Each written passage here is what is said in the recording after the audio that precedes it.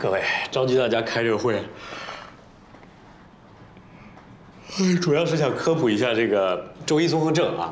那个，据我统计啊，于部长早上一共打了29次哈欠，其中9次是边伸懒腰边打的哈欠啊，还有6次哈欠打了一半就被自己强行收回，有7次发出了声音啊，还有12次是嘴半开半闭的啊，这里没有屁啊。这个众所周知呢，这个打哈欠这个东西是传染的，大家应该都有所耳闻，是吧？据我观察，早上是级组长第一个先打的哈欠，然后办公室纷纷的就开始传染开了啊。据我统计呢，应打哈欠4人，实打哈欠4人，实际打哈欠次数是121又1/3次。汇报完毕。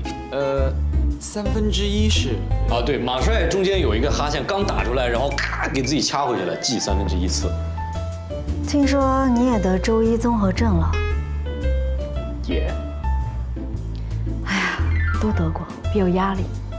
只是没想到连你这么鸡血的人都得，真是病痛无情啊！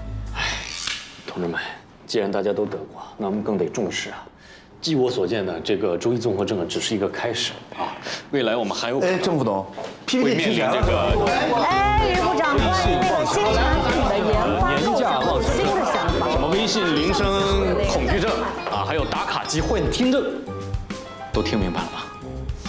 这么多病，咋治啊？这我就不知道了，我只管统计。我去托管系。哎，天然哥，等我。